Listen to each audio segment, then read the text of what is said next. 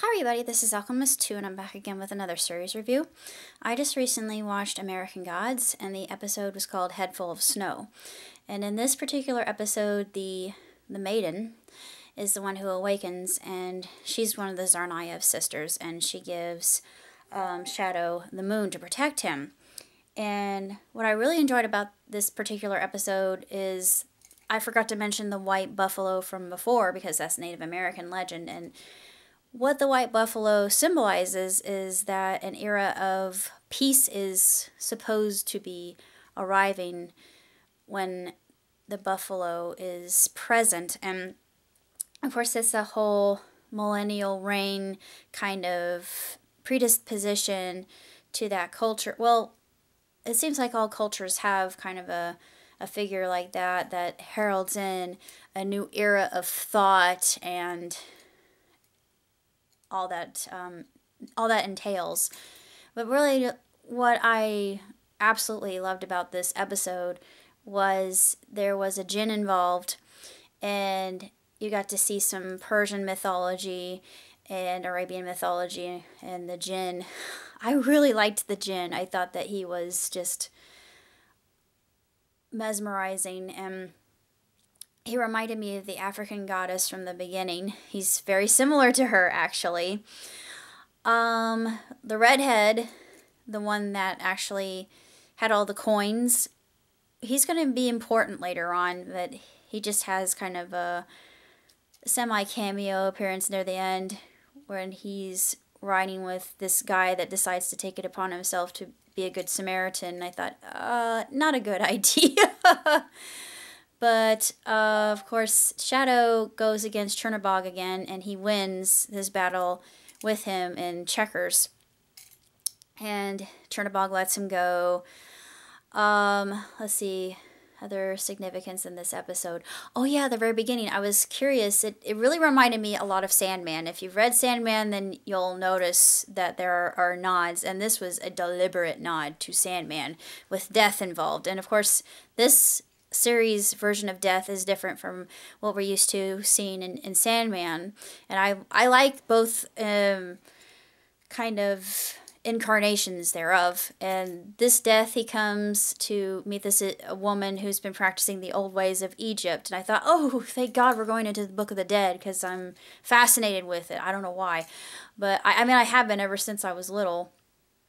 But he walks her through the desert, and actually they go into the afterlife, the journey before she is tested, and it's incredible. Her heart is weighed in the balance, and of course she admits to some wrongdoings, and Death looks at her and he says, you did well, you did well enough. And I thought that was so funny. I thought, you did well enough, I'll let you go.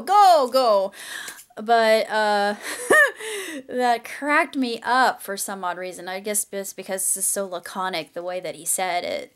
And she gets a chance to have 4 doors, and there's an Egyptian Rex with her, a Sphinx. And I thought, oh, that's very mysterious and intriguing. And everybody knows what the Sphinx resembles, and it makes sense that she would have a hairless Rex, as they're called. And they're ugly, though. They're like, ugh.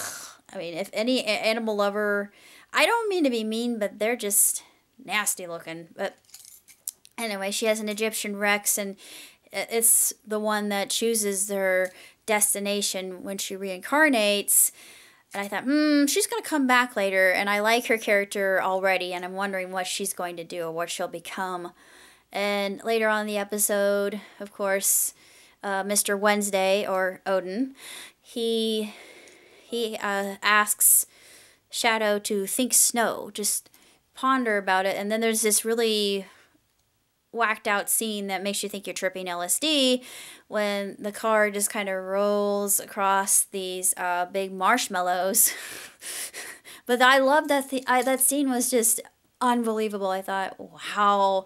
And of course there were some other scenes in this episode was my favorite of the whole series so far, just because it was so tantalizingly breathtaking, and you were scintillated, and it was just bedazzling throughout. You just could not pry your eyes away from the screen. It was that good.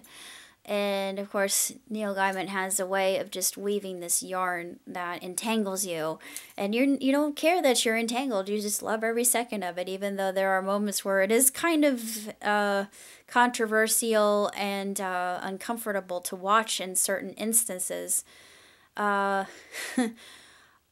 like I said, the scene with the djinn and the cab driver. Oh, I loved every second of that. I like to see interpretations of love in that way, even though that was a methodology for the djinn to to borrow his corporeal frame. And I thought, oh, you no good. You sneaky Pete. But I thought, I still like you because you are daggone handsome. But anyway, it was an astounding episode, and I look forward to more in the future, and I can't wait to see where it's headed, because our redhead's back, of course, as I said before, and he is none too happy. He's looking for Shadow, of course, and he has a beef against Mr. Wednesday. And I'm thinking it's because Wednesday hired him to be his bodyguard and he's no longer needed. So he takes it very, very, very, very, very personally. And he has a vendetta. He said, Shadow, I don't know what you have protecting you this time. He had the sun protecting him at one point. And of course, the Tsarnaev maiden gives him the moon to shield him. I thought, oh, cool. And it came in the form, she said, reach out, grab it. And he extends his hand and he just plucks it. I mean, literally plucks it from the sky, and it takes the form of the silver dollar. And I thought, that is so cool. And I mean, the symbolism, the allegory, the metaphor, every little mechanism of plot that segues just so seamlessly one into another. It's poetry in motion. I love watching this, and Neil is the writer I aspire to become, because he just has this beauty in how he speaks. His vocabulary is impeccable.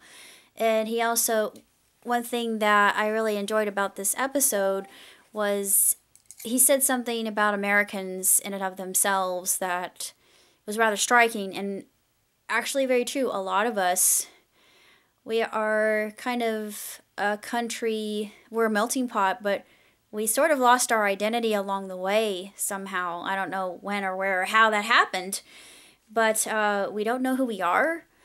But we kind of think we have the semblance of, we know somewhat what we're doing and where we're going, kind of. Hetalia did a very excellent portrayal of this by making Al, or Albert, a character who wore glasses, because if you know anything about media and how short-sighted characters are portrayed, they need something to help them get a better perspective. And voila, the glasses. So anytime you see a character with glasses, it means that they need help trying to, they don't see the whole picture, they don't see the big picture.